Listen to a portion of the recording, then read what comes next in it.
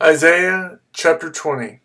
In the year that the supreme commander sent by Sargon, king of Assyria, came to Ashdod and attacked and captured it, at that time the Lord spoke through Isaiah, son of Amoz.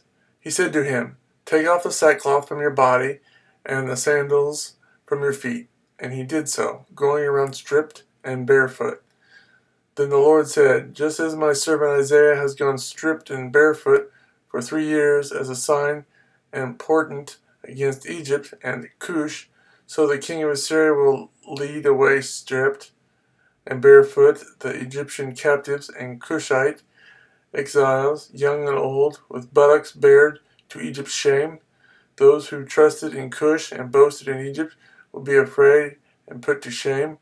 In that day the people who live on this coast will say, 'See what has happened to those we relied on, those we fled to for help and deliverance from the king of Assyria.